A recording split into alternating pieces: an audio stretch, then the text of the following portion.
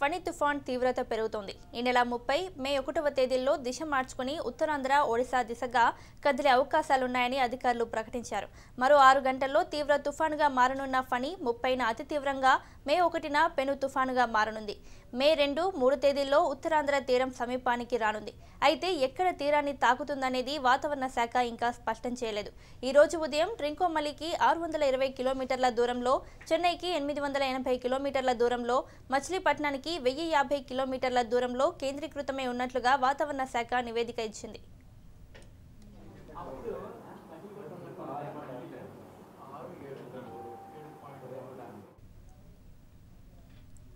మే 1వ తేదీ నాటికి పెను తుఫానుగా మారి ఉత్తరాంధ్రకు దగ్గరగా ప్రయాణించే అవకాశాలున్నట్లు తెలిపింది.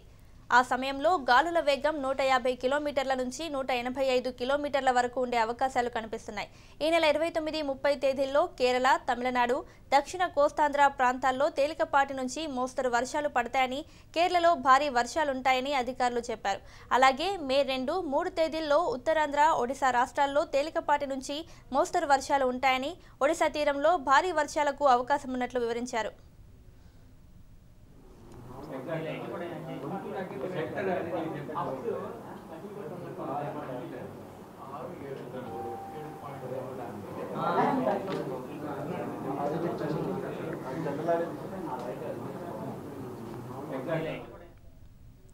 అయితే వాతావరణ శాఖ జారీ చేసిన తాజా బులెటిన్ ప్రకారం కృష్ణా జిల్లాకు ఫణి ముప్పు దాదాపు తప్పినట్టయిందని కలెక్టర్ IMD ఇంతియాజ్ అన్నారు.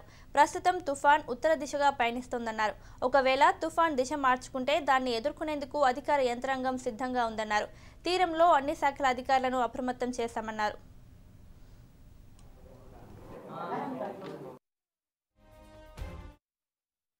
తుఫాన్గా మారే అవకాశం ఉంది, కానీ కృష్ణా జిల్లాకు ఎటువంటి ముప్పు లేదని ఇప్పటివరకు వచ్చిన వాతావరణ శాఖ నివేదికల నుంచి అర్థమవుతా ఉంది. ఈ ఫోనీ సైక్లోన్ ఏదైతే మనకుందో ఇది ఎక్కువగా 29, 30 తేదీల్లో మన సౌత్ కోస్ట్ ఆఫ్ ఆంధ్రప్రదేశ్ అంటే మనకి నెల్లూరు ఆ జిల్లాల్లో ప్రభావం ఉన్నట్టు, 2వ తేదీ, 3వ తేదీ north coastal districts Srikakulam, Vizianagaram వైపు మనకు భారీ వర్షాలు కురిసే అవకాశం ఉందని వాతావరణ శాఖ అంచనా వేసింది.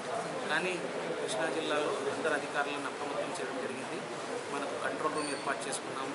అందరికీ ఒక యాక్షన్ ప్లాన్ తయారు చేసుకొని కొన్ని ఏదైతే మనకు సైక్లోన్ ప్రోన్ మండల్స్ ఉన్నాయో వాటికి స్పెషల్ ఆఫీసర్స్ని నియమించడం జరిగింది. అలాగే ఈరోజు ఉదయాన్నే సంబంధిత అధికారులతో మనకు ఇక్కడ మచిలీపట్నంలో ఉన్న లోతట్టు ప్రాంతాలు, రాడార్ కేంద్రం దగ్గర ఉన్న జైన్ కాలనీ, అలాగే మనకు ఇటువైపు మంగినపూడి బీచ్లో సముద్ర పల్లల్ని ఈ నెల 30న తమిళనాడు, పుదుచ్చేరి, దక్షిణ కోస్తా తీరంలో గంటకు 50 కిలోమీటర్ల నుంచి 70 కిలోమీటర్ల వేగంతో గాలులు వీస్తాయని అధికారులు ప్రకటించారు. ఆ తర్వాత మే 2న ఏపీ, ఒడిశా తీరాల్లో గంటకు 40 నుంచి 60 కిలోమీటర్లు, 3న ఒడిశా తీరంలో 50 నుంచి 70 కిలోమీటర్ల వేగంతో గాలులు వీచే అవకాశం ఉంది. మే 1, 2, 3 తేదీల మధ్య ఉత్తరాంధ్ర, ఒడిశా తీరాల్లో సముద్రం చాలా చురుగ్గా ఉంటుందని తెలిపారు. విశాఖ, మచిలీపట్నం, నిజాంపట్నం, కృష్ణపట్నం ఓడరేవుల్లో 2వ ప్రమాద హెచ్చరికలు అమల్లో ఉన్నాయి.